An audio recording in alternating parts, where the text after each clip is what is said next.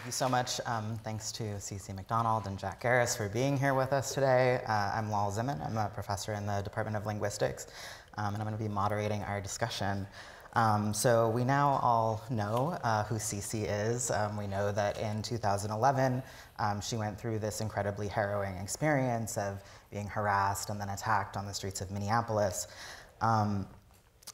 What we saw in the film is that, rather than become another life for us to mourn, CeCe fought back, and I think she really continued to do that in prison, and she certainly continues to do that now. Jack Garris, who you won't know as much about perhaps since we haven't watched a documentary about her, is a New York-based filmmaker and freelance TV producer. She produced a series in the Life on public TV, and during that time the series won a number of awards from the National Lesbian and Gay Journalists Association, from GLAAD, the Webbies, and she's worked as a producer on TV specials and documentaries for the History Channel, Food Network, USA, and has won a number of awards for her earlier documentary work. To kind of kick off our conversation, to give you a sense of how this will go, I'll ask some questions, but think of your own questions as well. We'll have some time toward the end of our discussion for you to ask whatever might be on your mind, so start thinking about that now. I wanted to start out with a question for CeCe, kind of about your life before this incident happened, and your relationship with the trans community. I mean, did you consider yourself an activist before this point? Were you thinking about these issues related to prison reform and criminal justice? I can honestly say that I probably wasn't as deeply connected to advocacy work or even the education around, once the whole incident happened, that it took for me to go through this really testing incident for me to have even, had people to send me reading materials and to educate myself around what I now know as to be modern day slavery and white supremacy and just, but I've always had an idea of the ways in which my life, both being Black and trans, were very different from other people, and the basics of my life have always been now, in the past, and probably in the future, are, how am I waking up in this body and basically trying to figure out, the ways in which, I will be attacked, verbally or physically, and so I've always been a person that, I guess you can say, self-advocated. I definitely knew who I was and acted on that. And I definitely stood up for people in my communities, and I tried to be involved in the ways that I knew how best to do, and I guess that I really didn't know, what advocacy even looked like or meant, because, I wasn't never exposed to that language or that community, and so, now that I am and have been knowing what this is, I can definitely say that it resided in me, that idea, that pushback, that resiliency. It always resided in me. It's just that it took for a situation like this for me to have proper terminology or, what it means to be a part of a abolitionist community, a radical community, and what that actually means and looks like. Yeah. And Jack, I'm curious the history behind you getting involved in this film. How did you hear about CeCe's situation? How did you decide to make this documentary? I was producing In the Life on public television, and we were going to initially do this as a segment. We had done a conversation with Isis King and Janet Mock, and during that conversation that we filmed, they brought up Laverne Cox and talked about how she was a producer, and this was way before Orange is the New Black was even a thing. And so I said, let's meet Laverne. I want to know what stories she would like to produce. And she came in, and she immediately said she wanted to do a story on CeCe McDonald and violence against trans women of color. And I had known about CeCe's story because part of my job was to read, the headlines across the country and internationally that affected the LGBT community. And I was immediately on board, and I said, let's, develop a treatment and, research and see if we can get permission to film inside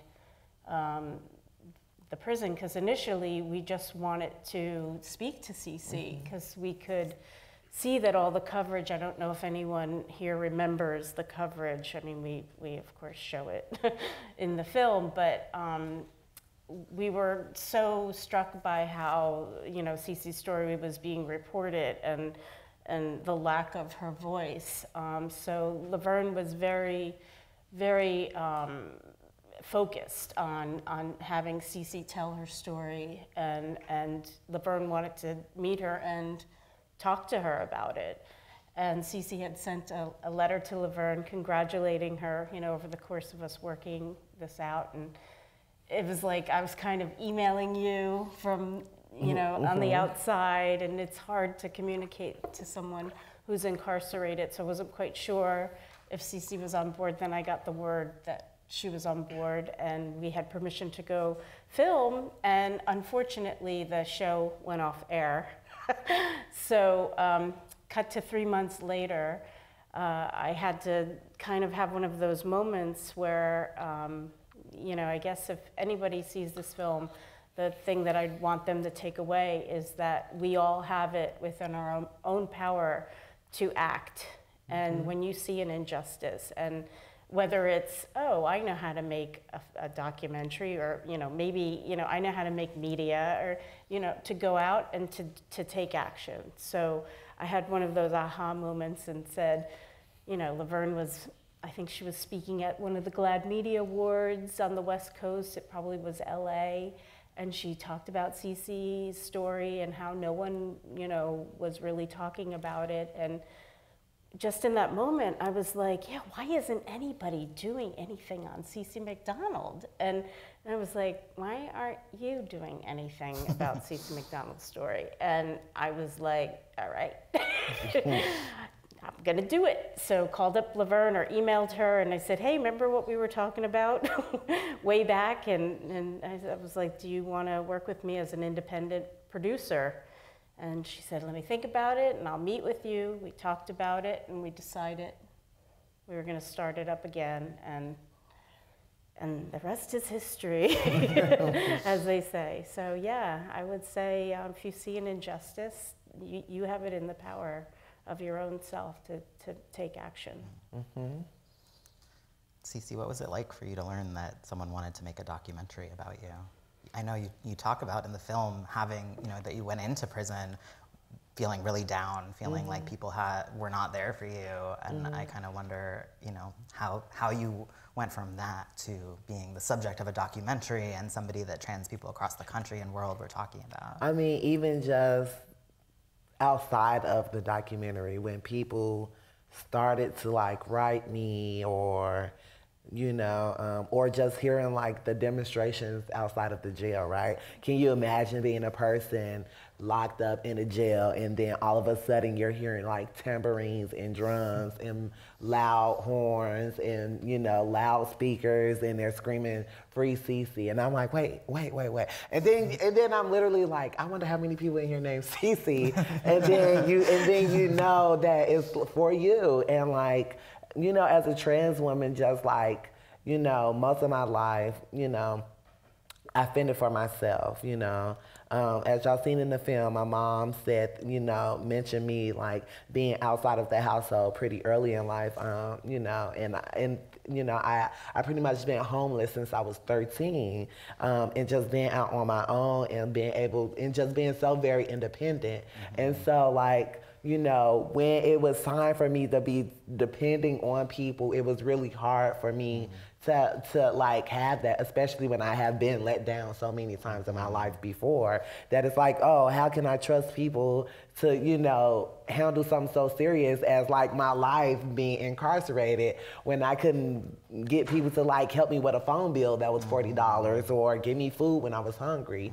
And so like I was definitely having conflicting feelings about like people being involved, and like also not like wanting to be like the poster child for like trans violence, and like not wanting people to see me as a victim, but also knowing that I was a victim, and like also, being vulnerable, like vulnerability, like there's so much power in that sometimes, but I think people see it as a weakness. And I think that once I gave into my vulnerabilities and was able to allow people to be in my life and to like really be a part of the, that process, and just to be a part of that was, in itself, mind-boggling. You know what I'm saying? Like I've went my whole life fending for myself and defending myself. I went my whole life not seeing people care for trans people. I went my whole life seeing negative stereotypes and stigmas of trans people. So how can I expect anybody to understand or care or, give me the love or support that I needed, and not necessarily what they wanted to give me? And so, it was weird then for me, you know what I'm saying, getting letters from people in different countries, you know what I'm saying? Like, how did my story even get to a different country? I don't know, you know what I'm saying? But like, people were sending me letters, and along with some of those letters were like pictures of them like at this protest, and it's in Tokyo, or it's in, it's in the UK, or it's in India, or it's wherever, and it's like, God damn, like, why do people care? You know what I'm saying? Like, I know that, seeing all of the trans identified people in my life, constantly being arrested and, pushed and filtered through the prison systems and jails. It was like, nobody was really there for them, or, you know what I'm saying? So there was also like this guilt complex of like, why me? You know what I'm saying? Like, there have been so many other trans people that have went to jail or went to prison for the exact same things that I'm in here for. And like, and I don't know, but seeing people be so concerned and genuinely caring, and like, it just really gave way to like me being able to be vulnerable again, and just like allowing people to be in my life in different ways and showing up in different ways, and like, understanding that like, it's not other people's fault that they can't get me out. I think that was like the scariest part. It's like, well, if you care, then just get me out of here. And it's like, well, that's not how these systems work, And so like, when Jack and Laverne came along, it was just like, oh, at that point, it was then like, this would be a good way for people to just hear my side of the story, because like at the time when it was first brought, to my attention, that's when the media was still kind of really disgusting, misgendering, pretty much demonizing me and criminalizing me in the worst ways possible. And so I really just wanted for me to have my side of the story, right?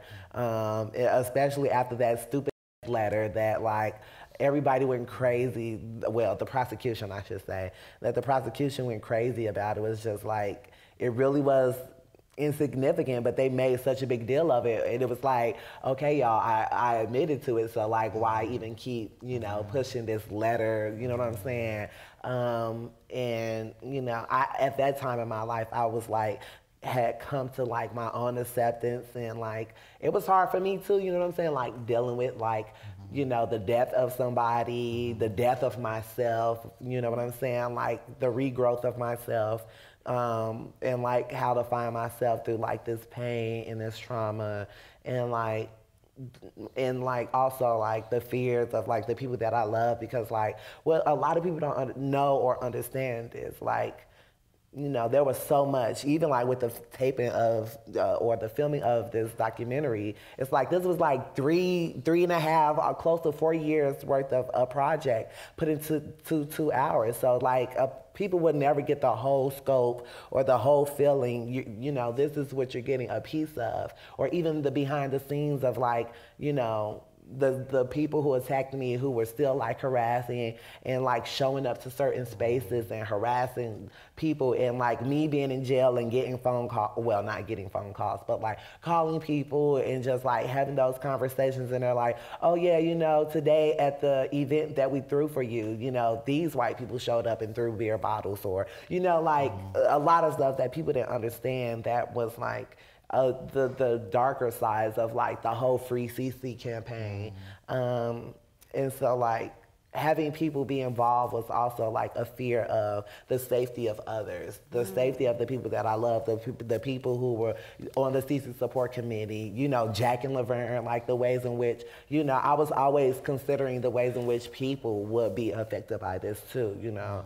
How would it like for people to be supporting a murderer? Because, you know, that's how people saw me, as a murderer, and this and that, and it was just like a long list of things. So it was so many feelings, and to have somebody that wanted to like share or be able to like get this to the public in a way that I couldn't communicate with the public. It's like all I want people to know is like my side of the story, so y'all can understand like, you know, this person was like a Nazi and was like out on all of our streets, you know what I'm saying? This could have been anybody, you know, it could have been a visitor, it could have been, you know, somebody that lived there or whatever, which in the case it was. And so like, I just wanted to be able to like have an avenue to just be like, look, this is who I am, you know, and the media had portrayed me in these type of ways, but this is the real person that I am. I was somebody that was housing other homeless, you know, trans, queer, and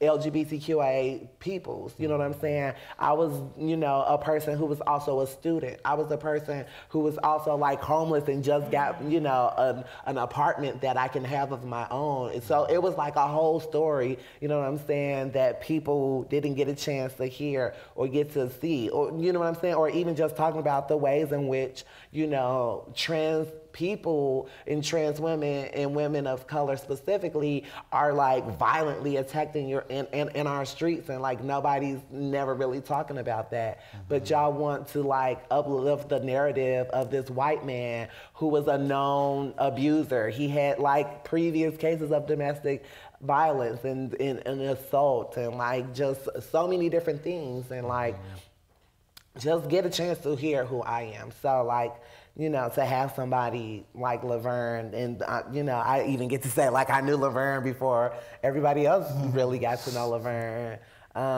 even though she, you know, she's been, you know, popular for a while, but like I felt like we all kind of met each other on the cusp of like our own like personal growth, and like you know, like, you know, it was just like it was a weird time. I was really close to getting out, so I was really excited about that, you know, and just continuing the work, and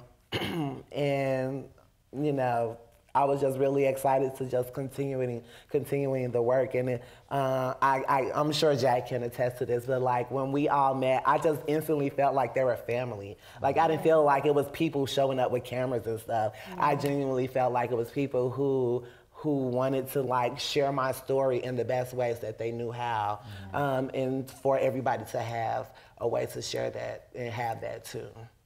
Yeah. Jack, since CeCe mentioned things that, you know, this was a multi-year project, there's so much that could have been in the film. Right. I'm curious if there was maybe one thing, one event or sequence that stands out as something more you wish could be there, or that you would maybe put on a DVD extras. Yeah, there will be. Yeah. When we release it on DVD, there's like a whole scene of CeCe and Laverne in a park, And just, filming them both in the park, Laverne, makes a comment that, a beautiful day in the park is different when you're a trans woman of color. You can really seriously have violence directed towards you. And we just had them walk around and kind of talk about, what was going on in their lives at that time. It was always a scene that I loved. It's beautiful. It's also the picture that we've been using to promote the film, just because they're just in a really happy space. And it's not the prison. I had a cut that was like 100 minutes long, and I just had to, when you love something and you're so close to it, you do have to kind of take it and, make it so that people can understand. So I had to cut it out, as sad as so there's things like that. Unfortunately, that didn't make it into the cut, but people eventually get to see it. Yeah. It's really powerful too. I was thinking about the fact that the jury wasn't able to hear about the context of what trans women of color experience on an everyday basis. And I think to folks within the trans community, it's like, yeah, of course, this is everyday life. Like if you know trans women of color, this happens. But I think that probably a lot of people outside of the community really have no idea what day-to-day life is like. Well, it's interesting that you would say that about the jury, because we did have a screening in the Twin Cities Film Festival. Yeah, it's very emotional. There was a woman in the first screening at the Twin Cities Film Festival, which is obviously in Minneapolis, and she spoke out afterwards at the Q&A and told us that she was actually going to be on CeCe's jury. And the way that she spoke to CeCe about how she felt about CeCe's case completely changed your ideas of the jury members. She was very much for CeCe, and I think that was one of the most healing moments, right? And at least I can only, maybe you should speak about it.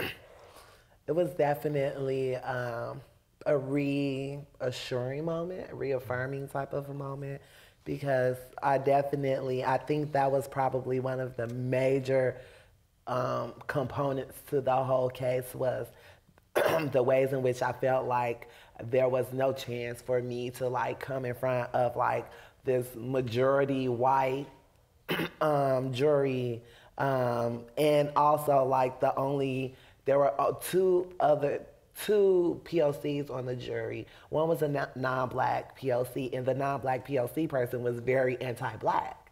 And so I'm just like, well, if the only two people of color on the jury and one of them is anti-black, I can't help but to think what the white jurors are going to do. And that whole entire day was just like a show for me. I had a migraine flare up, so I was really nauseous, really sick. I couldn't even get fully dressed, and the guard, it's so weird because you have to go into a room and change out of your jumpsuit and put on your clothes. And I was like, I don't want to wear my shoes. And and he was just trying to help me as much as possible. How funny that is, right? But to have somebody come, years later after you went through this whole incident and you had this certain type of feeling about the ways in which your jury saw you, and for a person to just pop up at your screening, which is also why I'm always so fearful of my life and the life of the people who are around me or even show up, is because a lot of the people who are connected to me have called up to places that I supposed to do an event at and tell them not to host me. So these people know where I show up at. These people know where my events are and what that means for my safety and the safety of the people around me. I'm always just on edge, And so for this person to be hop up and be you know what, CeCe, I was on your jury, so I was taken aback, you know what I'm saying? Because oh, you know what I'm saying? like coming face to face with like something as serious as a person who was like going to determine your freedom or vice versa. And just, you know, I was just really positive. Emotional. It was just a lot. And to also have them like just say, you know, like that they love me and that, you know, that they're happy to see where I'm at in my life. And, you know, I'm trying really hard not to cry because, like, that was just a moment for me, you know, for somebody to just, you know, be a part of something so serious and just reaffirms, like, the ways in which I was even seen in that moment. And, like, you know, again, like, that was my biggest fear of the whole case was, like, coming in front of the jury and just been, you know, like, having to go through that lived experience again and then to have somebody say, oh, well, whatever, you know what I'm saying? Like, oh, you were attacked, you were violently attacked, you were this, you were that, and like so many things that were like taken out, as y'all see in the film, like,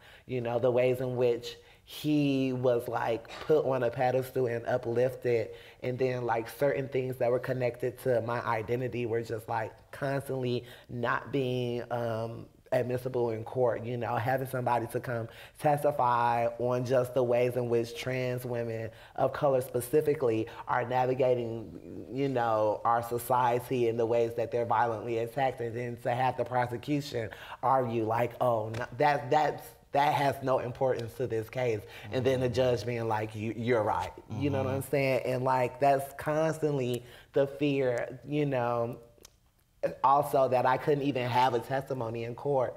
You know what I'm saying? Because of like some bad check that I wrote like years ago, you know what I'm saying? And them using that as a weapon against me and to say that, you know, I'm untrustworthy and that, you know, anything that I say in court can be inadmissible because, you know, this person writes fake checks or false checks, so don't believe them. And it's like, well, one, they were my checks, and two, like, you know, in a means of survival, or like white people bounce checks all the time, you know what I'm saying? Yeah, we're not going around, Come you know, on. we're not going around and saying every white person is untrustworthy because they're writing checks that bounce. Right. And it's like, you know, how do you go against a jury like that when the prosecution they're literally going to argue that. They were going to demonize me and criminalize me to the utmost, and whatever they needed to do to get you know, that prosecution to follow through with that and to make them the victor in the situation.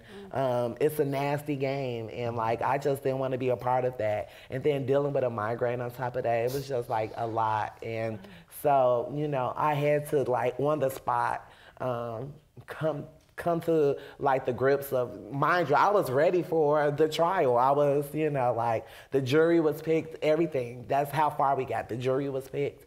And I was so scared that next morning. I was so scared. And then there it was in my face, a plea deal for, you know, 2 years. And I'm like, you know what I'm saying? Compared to 7 years, that's a big, you know, that's a big jump down. And then, you know, the way that Minnesota state laws work, you only have to do like 2/3 of the time, and the rest of the time you have to do on parole or probation. And it was just like all of this stuff I had to like come to like, do I want to do this? Do I want to go through with the trial? And it was like, and also, it doesn't even mean that because that one person was in support of me, you know, again, when there was like a POC on the jury that was like, you know what, sometimes black people can be annoying, and sometimes, and it's like, yikes, you know what I'm saying? How can you go into a room feeling confident about that? Yeah, I was going to ask you, I mean, after hearing that juror say that, did that change how you felt about deciding to take the plea deal? Or would you feel like it would still just be too big of a risk to... That's a big question, I guess. I think that I definitely, I mean, the realities are this, and that's, at that point in my life is what I've known, you know, at that point, was that, you know, this system wasn't created for me to win. There was, how rare is it for a black person in general to like survive some type of traumatic experience and not be filtered in the system. Even if we go back to like the 70s in the stories of the New Jersey Turnpike, or like Angela Davis, or like Asada Shakur, or like those stories that were like clear evidence of like the ways in which Black and brown bodies are constantly being pushed in this system, a system that was never meant for like you to succeed in anyways, right? We know that prisons are made exactly the ways in which, just like Eric was saying, it's like they're made exactly the way that they were supposed to. And like, and me thinking like, and like the ways in which when you go to trial, it's like, the court gives like the jury a packet and tells them like, this is the law, this is the way that the law works, and you have to abide by this law when you're doing this. So if they're arguing that I'm a murderer, and that if this paper says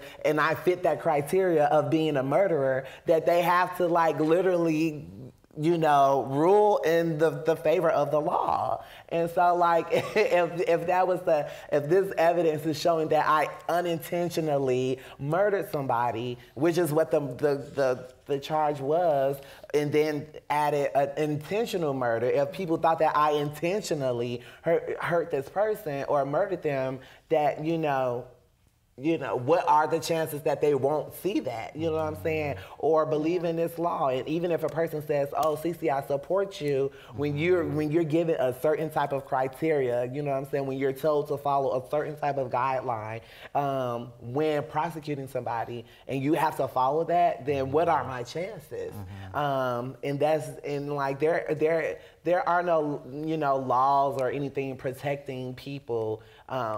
When it comes to self-defense. Well, certain bodies, right? Because, what's so funny is like during the time of my case, it was the Marissa Alexander case, and it was also the Trayvon Martin, George Zimmerman case. And like all of our cases was around self-defense and the ways in which certain people are allowed to claim self-defense and other bodies aren't, right? Now, Marissa Alexander, if anybody doesn't know her story, then you really should be like educating yourself again. But basically, she's a Black woman based out of Florida who also, now mind you, Florida is a stand your ground state. Also where George Zimmerman killed Trayvon Martin. And Marissa Alexander was a Black woman who was in an abusive interpersonal relationship, and instead of harming the person or being a victim of abuse again, she fired a warning shot in her home, and then so the police came and arrested her and charged her, and then was found guilty on her charges and was sentenced to 20 years in prison. State minimum, the minimum sentence was 10 to 20, and they found her guilty, and then she was prosecuted and received a 20-year sentence for defending herself in a state that's a stand your ground state, you know what I'm saying? Which had everybody up in arms, because it's like, okay, so George Zimmerman is allowed to stalk this Black boy and like get out of his car, attack him, shoot him, kill him, and flawlessly claim self-defense and not even see time in jail. But then this Black woman who is abused most of her relationship, she just had a newborn child. This person has been known to be abusive. And instead of like shooting him or killing him, which is the only way you can actually use a stand your ground defense, which is up, because like, why do you have to kill somebody to only have those type of claims? But she fired a warning shot, and then to be like prosecuted and sentenced and sent to jail for 20 years, and she just her case was overturned, and no, her case wasn't overturned. I'm sorry. Her case was sent back to the courts because she appealed, and she still had to do 65 more days with her time served, and then 2 years of probation, and she just got off of house arrest. So mind y'all, she was on house arrest for 2 years and just got off January of this year. And it's like these systems aren't made for people of color, to like thrive in. When we look at the whole prison population, right?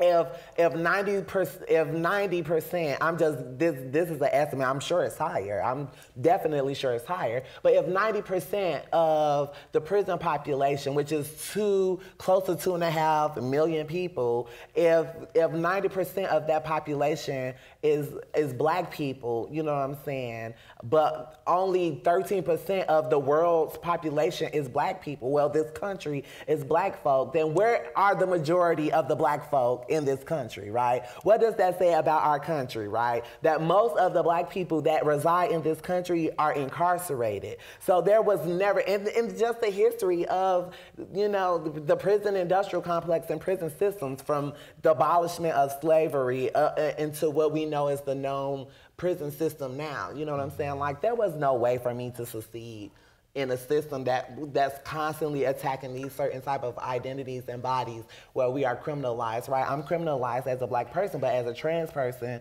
that's further, you know, perpetuated and stigmatized with the ways in which those identities are criminalized. So I didn't see any space for me to just be like successful in that. And yeah, it was like at that moment is, you know, how do you make a decision about, you know, even if it is 2 years, you know what I'm saying? How do you make a decision on like, oh, well, for the next 2 years, I'm gonna be in prison, you know what I'm saying? That's still, you know, that's still a hard thing to like deal with. But in my mind, I'm like, that's better. 2 years is definitely better than 40 or 60 years. And like, that meant more to me than anything, right? Being able to like know that I'll be able, there are literally people who are doing 10 and 20 and 30 and 40 and 50 years because, you know, they had an ounce of weed or they had a, you know what I'm saying? And so like, why even risk that on something that's so grand? And, you know,